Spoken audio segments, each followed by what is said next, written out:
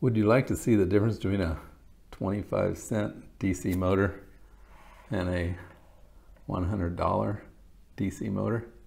Let's take these apart a little bit more and see what makes up the differences. We'll start with the inexpensive motor and just kind of push it apart.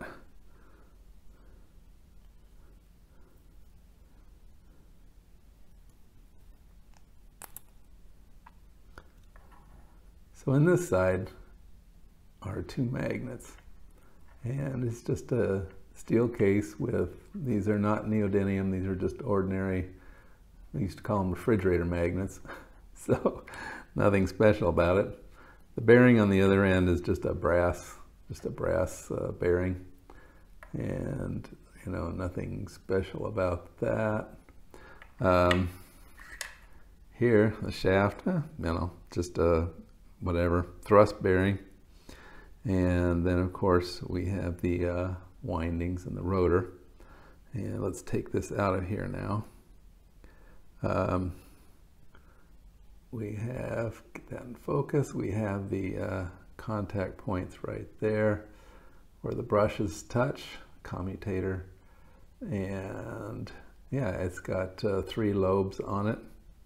And on the back side we have, well, actually, I don't think it really has much of a bearing in there. It looks like it's just all plastic. And for the brushes, they're just brass, little brass brushes. Literally just this piece of brass right here that's been extended inside there and then slit into 2 pieces. You can see that. Okay, well that's it for the cheap one. Yeah, I should have mentioned, I guess the back end of the case is plastic.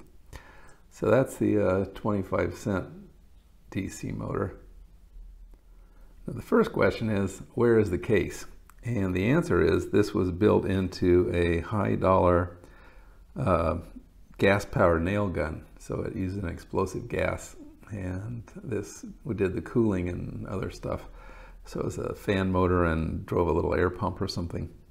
Yeah, to clean the chamber out.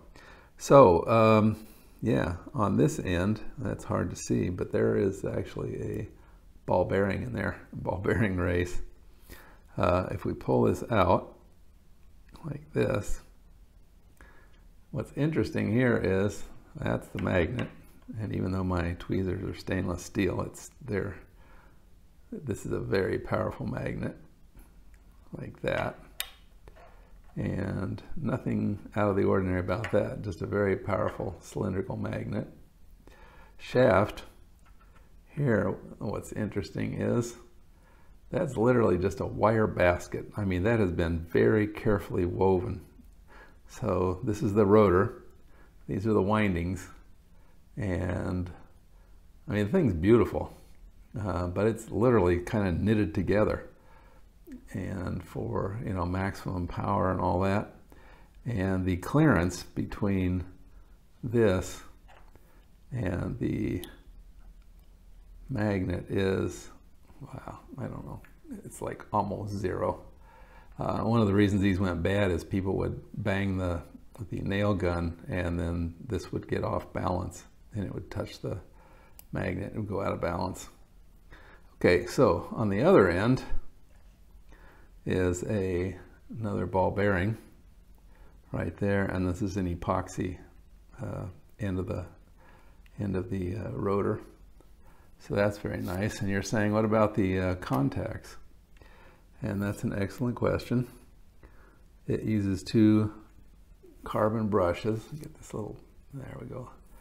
It uses 2 carbon brushes, real live springs. So this is a proper set of brushes. It's not some like little brass pieces that have been slit. And yeah, that's where the ball bearing sits, is right in there. So yeah, this thing's really a work of art. I mean, it's beautiful, it's very powerful, and yeah, very expensive. Okay, well that was it. Just kind of a little odd curiosity thing, something I'd never seen before and thought you might be interested.